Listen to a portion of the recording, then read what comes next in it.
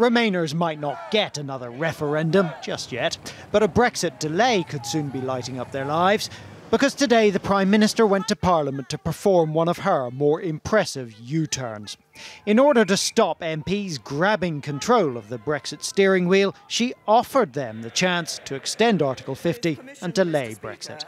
The Government will, on the 14th of March, bring forward a motion on whether Parliament wants to seek a short, limited extension to Article 50. And if the House votes for an extension, seek to agree that extension approved by the House with the EU. The Prime Minister has become quite the expert at kicking the can down the road. But the problem is the road is running out. So, Theresa May has promised MPs another vote on her deal by the 12th of March. If it's approved, Brexit goes ahead her way. But if it's rejected, then the next day MPs will be able to vote on whether they want to go ahead with a no-deal Brexit at the end of March. If, as is likely, no deal is rejected, then on the 14th, MPs will vote on an extension to Article 50. If they've got that far, the government assumes they'll approve a request to delay Brexit until the end of June. It's a bit awkward when you've always said this.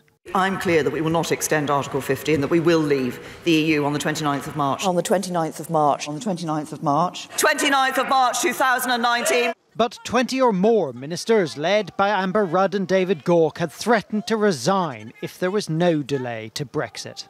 And the ministers who forced Mrs May into this U-turn are not letting up the pressure. One cabinet minister telling me today that she had prevented their resignations, but only for the moment. And staying for the moment, ministers say this should all focus the minds of Brexit supporters. Even they must realise that their nonsense no deal, with its damage to jobs and the economy, will be off the table. And therefore the best chance they're going to get, the nearest they're going to get to what they want, is the Prime Minister's deal. But guess what? Removing no deal and delaying Brexit is unpopular with Brexit supporters. You think that extending Article 50 would be a mistake?